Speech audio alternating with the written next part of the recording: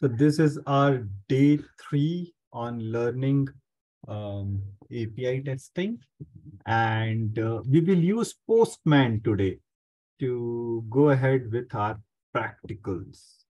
Okay.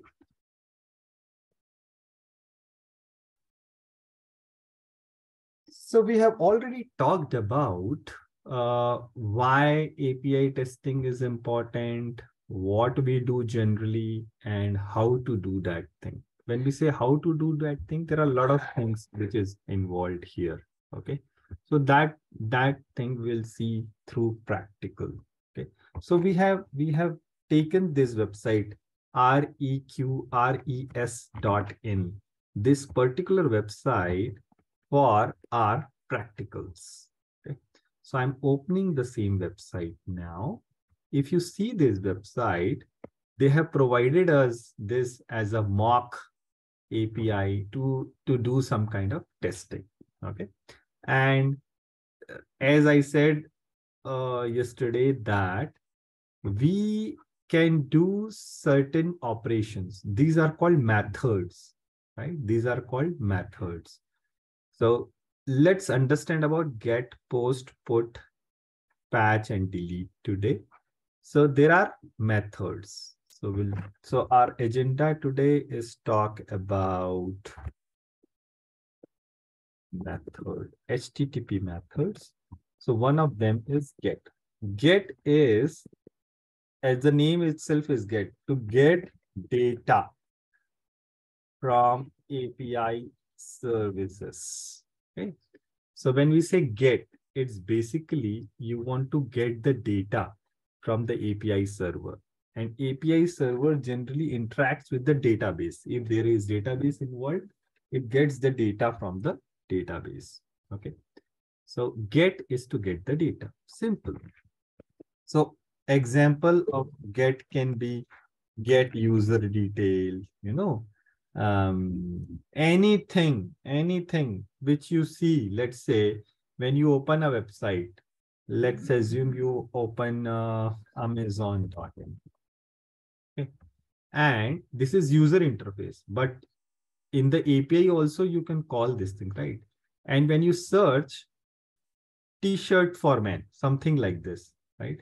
In the background, what happens is, see here, if you check in the URL, it is changed, right? It's saying amazon.in/s question mark K is equals to T plus shirt plus for men, something like that. Plus is for spaces here. And something else is happening. So what is happening in the background is it calls its own API. And then once it gets the data, it represents in the HTML format properly, putting the data in a proper way here. But in the background, it is getting data from the database, okay, through API calls. So this call we can make, let's check, can we do this call here in Postman? So I have opened Postman, and you should also open Postman application tool at your end. If you have not installed, it's fine. You just see what we are doing today.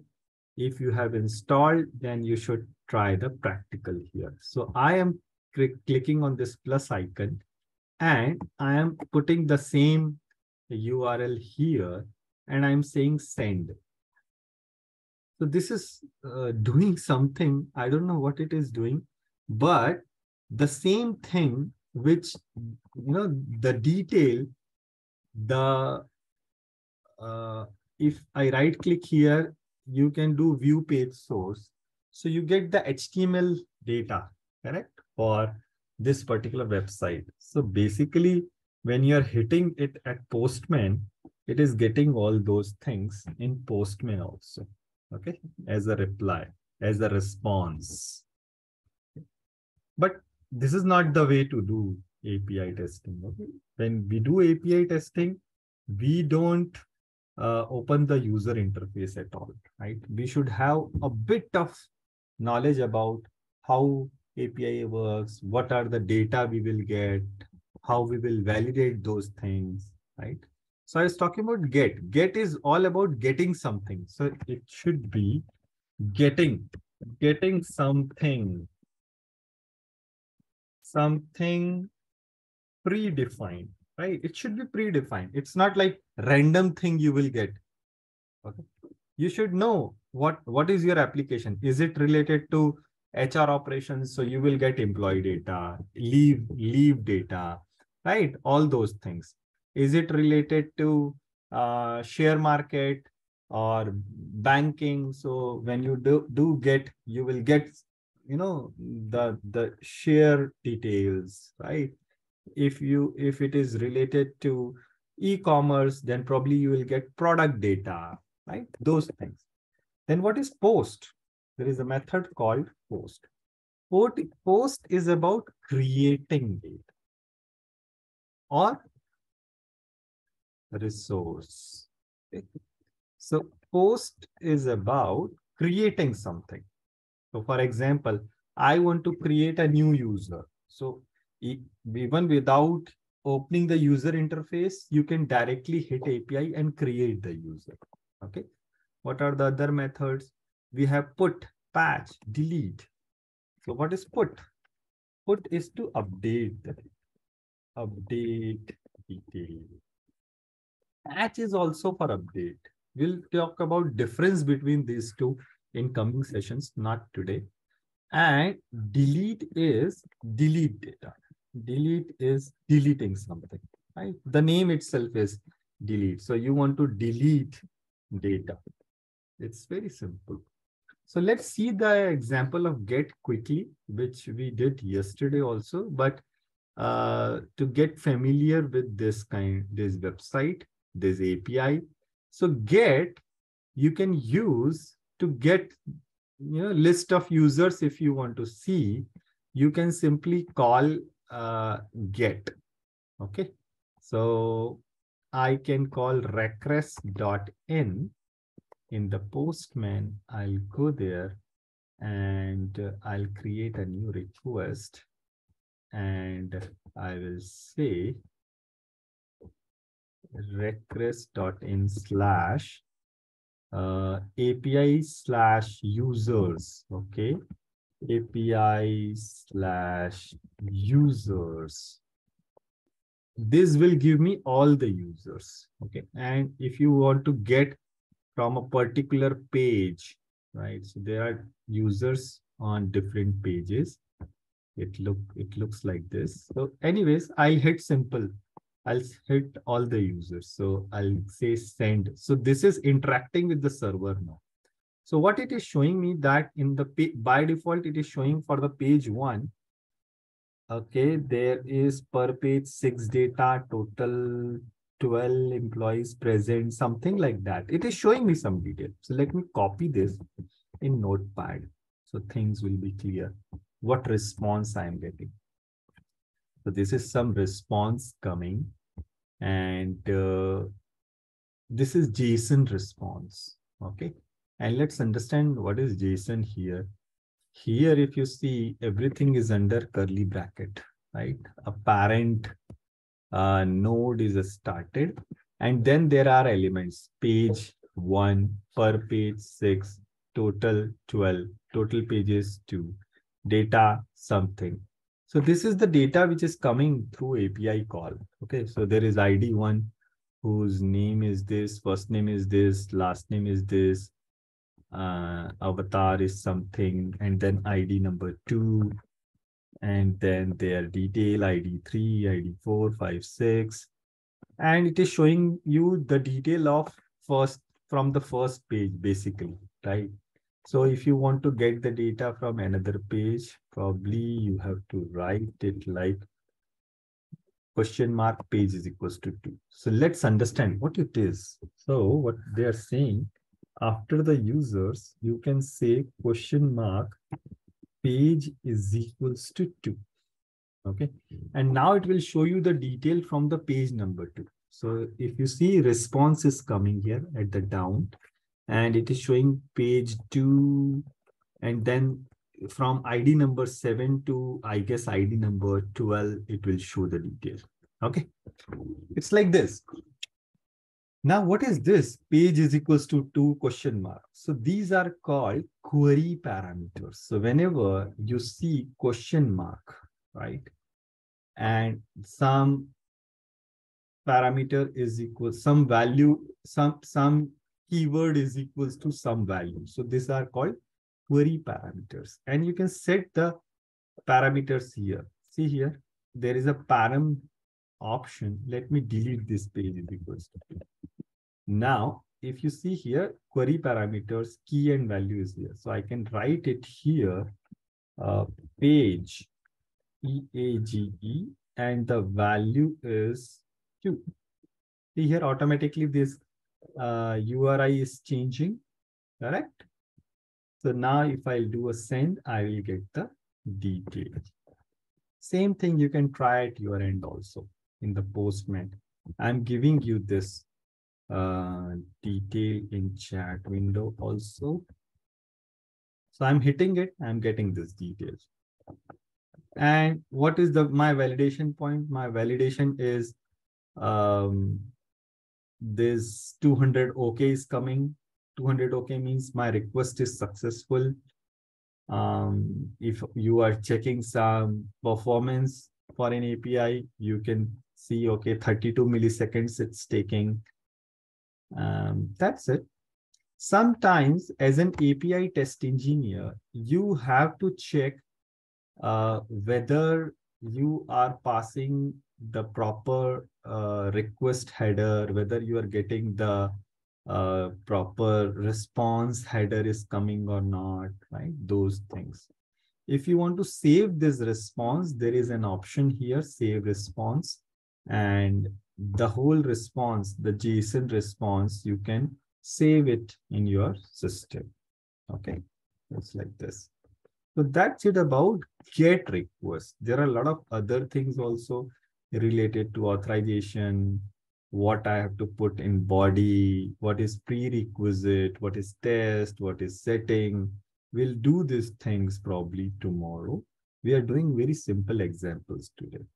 Second thing, let's create a new user. So as per the document here, we can create also users, right? So these are all get. You can try these examples, okay?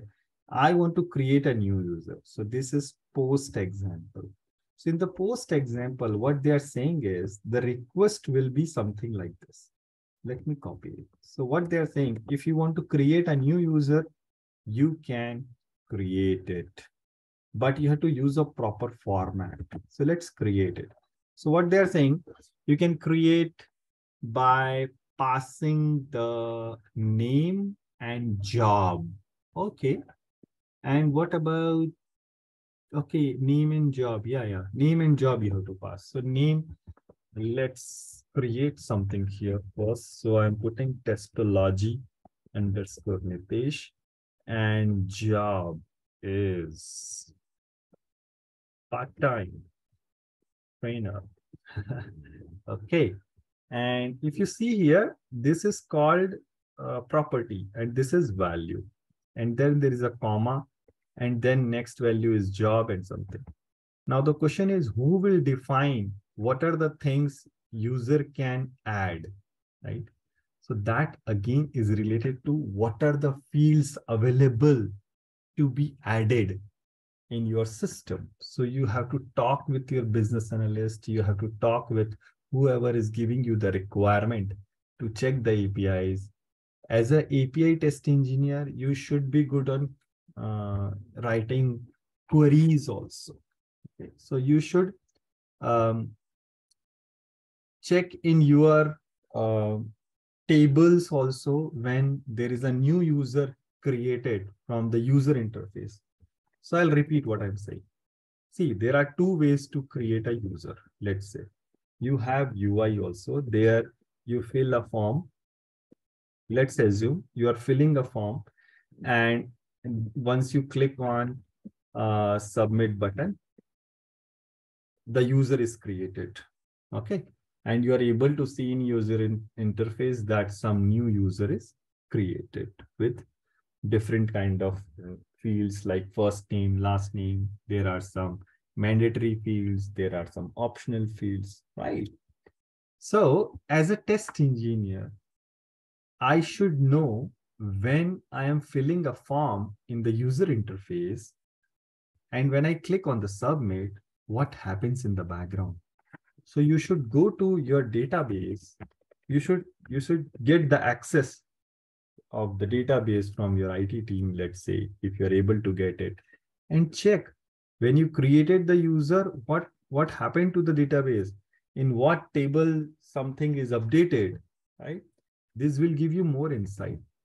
In the same way, without opening the UI also, you can create the user if your system is related to creating user and updating it. Okay. So here we'll call an API to create the user. So, but the data we will pass in this format. So if you're using REST API, you have to pass your data in some particular format. One of the format is JSON format. Okay. So let's create. So let's create a new request. So you can click on this plus icon and let's see the example. Here it's saying if you want to create the user, you have to say request.in/API/users. Okay. First of all, make it post. And here we'll say, yes, request API/users. And here, if you see, there is a body option. And here you should select raw. Okay, we are passing raw data. So there are a lot of options when you put in the body as a request. So there is none, form data, x-www for URLENCO data, binary data, GraphQL data. The common thing when you are passing through JSON is raw data. So let me show you here. So I want to create a user with the name this and job this. That's it. As of now, no authentication is required. Sometimes when you do API testing in real world, actually, when you do API testing, you should have one auth key so that the server will authenticate first that, okay, you are an authenticated user who want to do some kind of testing. Okay. So, or you want to check the APIs itself. So as of now, it is not involved. We are using some test APIs. Okay. Now, if I click on send, it should create a new user. It is taking some time, but it's fine. Let me check what has happened, because maybe a lot of people are using it.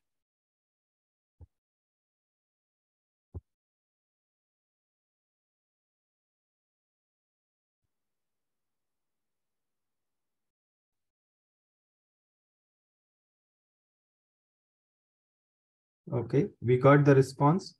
It's saying 201 created. So keep in mind that when you do post call, so when you do get, generally the response code will be 200. Okay, if everything is working fine, right?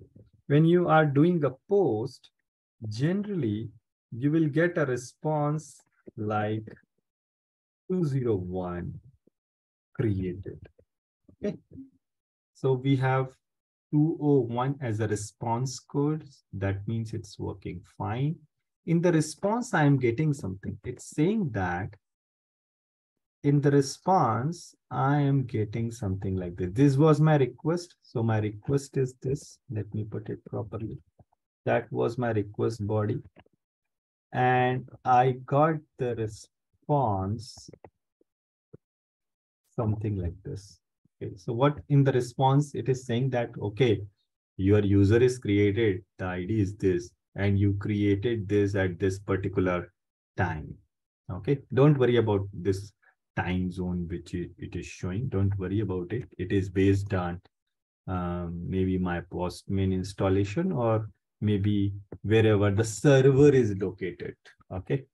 From their time zone, it's coming. But we got a new ID that 392 user is created. Now the question is, we have to cross check whether this user is actually created or not. So you can again go to get user. We created one request, right? Getting the user detail, get user. Yeah, this one. So if I simply do get user, so my user should be the last one, right? It is just a mock API. So this will not show you. Okay. This is not going to show you, but in their database, they have created. As of now, what they are doing, they are showing just 12 users because of some reason, because, maybe everyone is using it. So they don't want to, create thousands of users. Otherwise, what will happen is their database will be flooded with the users details. Correct. So as of now, let's understand that our test is successful. We got the response that user is created. Where was that? Post request, right? We did this thing and we got the response also. You can try at your end. So you have to change the name and let's post it again. Let's post the same thing again. Let's see what is the response. And I'll tell you ideally what should happen. So I'm doing the same kind of post again. And this time it is creating a new ID, 620. That means what it is doing is it is always creating the new user, right? Irrespective of whether you're passing the same name and job, right? So it is not doing any check. Basically, whenever you're doing a post, it's creating a new user. That's perfectly fine. We don't worry about that. And let's see some more examples. So this is about post. Do we have example for put? Yes. So put is to update the detail. Put is to update the detail. Let's say I want to update the detail of user ID 2. Okay. Let's see who is the user ID 2 first. Let me check. So if I say users /2. Okay. What is, okay. So /2 means you're passing a parameter, but in the path itself. Right. So it is based on how your API works, right? You have to read your API documentation. If they say that you can do a slash and then pass ID, that is fine. Maybe in some API, they will say, no, you have to pass it like this. ID is equals to 2, something like this. But as of now, it's not like this as per their documentation. When you do, it will get you the detail of user number 2. Okay. So user ID 2 is Janet Weaver, some name. And I want to update the detail of this ID 2. I want to change the first name as testing, let's say. Okay. So how to do that? So what they are suggesting is you can do that by, so there is a put example. So in the put example, they are saying that same thing, how you're doing post in the same way you can do put. So let me copy this and let's create a new request. So we'll say new request. Here we will select put. Here we will say request users /2. And in the body, we'll select raw and we'll say name as testing. Don't do at your end. Let me try first. Job also I want to change. So I'll say job is fired. Okay, no job. So put and then click on send. Send button is to do, sending the request. You want to send this request. So it's saying updated 200. Okay. So when you do put also, you get 200 okay, right? Not a hard rule, but you can get it. So 200 okay is means it's successful. But you have to check the message also. So it's saying me that you have updated this.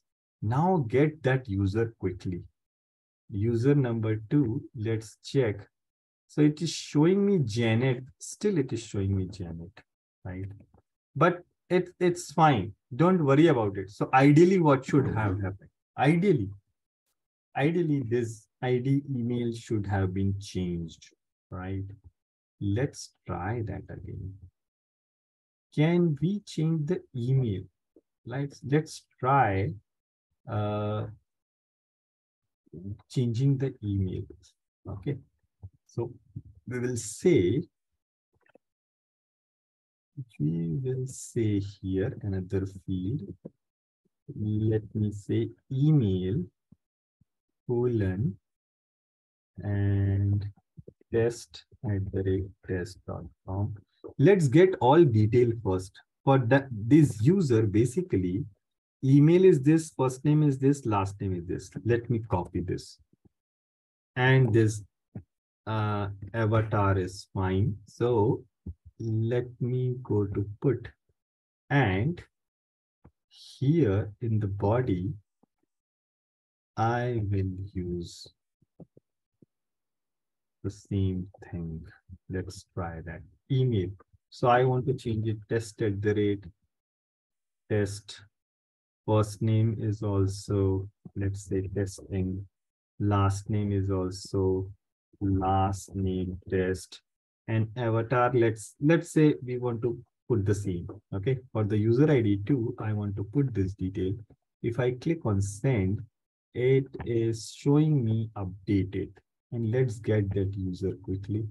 If I click on send, no, it's not updating. What should happen? Ideally, what should happen? Ideally, it should say, once I'll update it, it should say that with the new user. It's same as updating the database. Have you run the update query in your system anytime? So update queries are like this. Update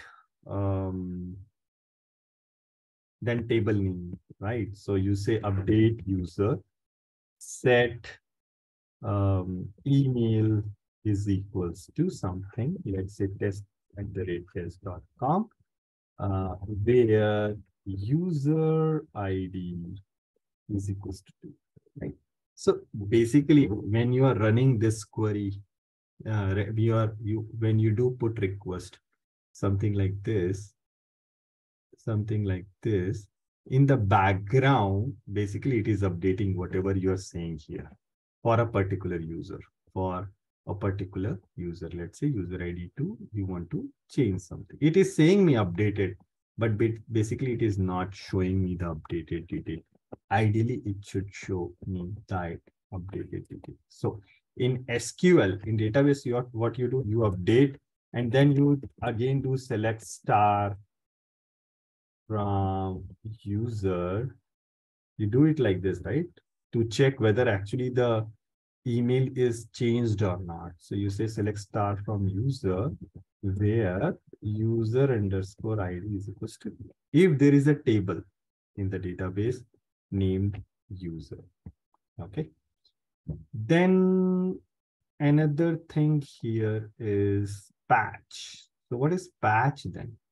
Patch you use to again update the detail, but there you don't have to mention all other fields. Okay. In the patch, basically when you do put, you have to provide all mandatory fields, right, for an user. But when you use patch, you don't have to provide everything like email, first name. So whatever you want to change, so you don't have to put all these things, first name and last name. Let's say you don't want to update this thing. You just want to update email. That is possible through patch. Okay. And then delete. What is delete then? Let's try that. So delete, you can simply call by saying you want to delete this. So this is a very simple API. Let me save this. How to save this? You can click on save and you can put the request name as uh, update user.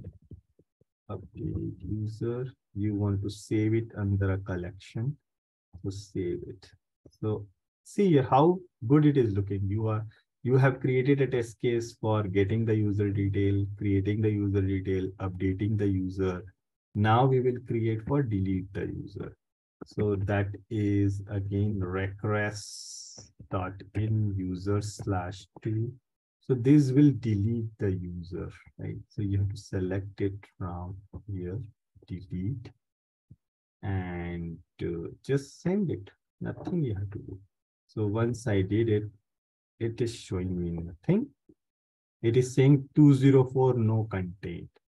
So it's saying the server successfully processed the request, but is not returning any content. That's fine.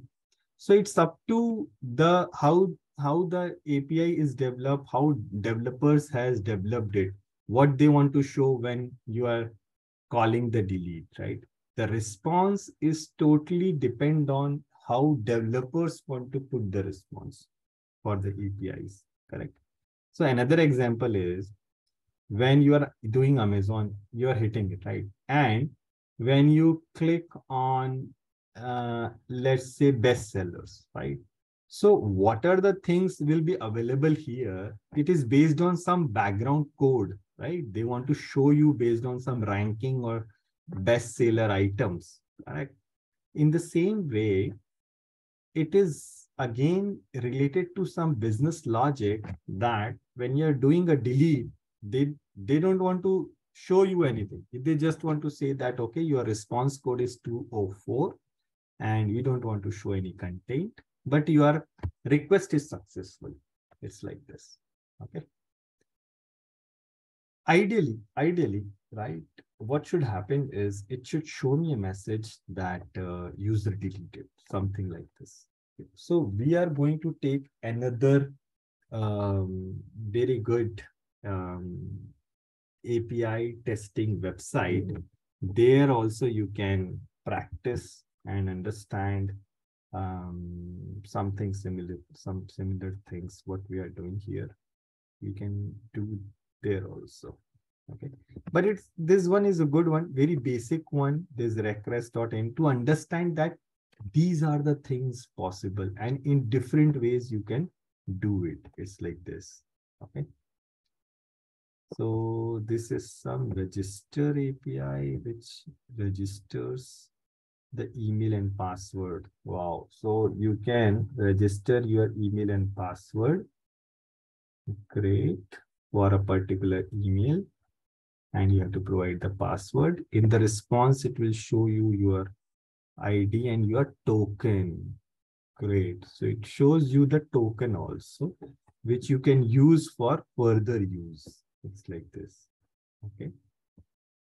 So there are a lot of things you have to understand, like what are the different kind of request available here.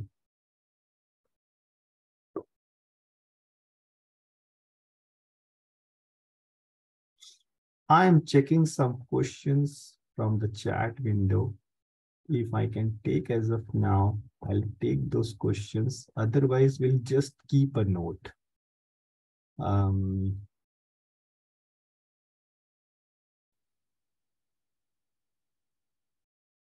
Somebody has asked difference between put and patch. So put is basically to update the detail, right? Where you have to pass all the fields again, along with what you want to update. Whereas in patch, you can update the detail without passing other details of that resource. Okay. For patch, we'll do more practical, more examples. Don't worry. This particular request.in is a very simple one. where you have very limited thing to check.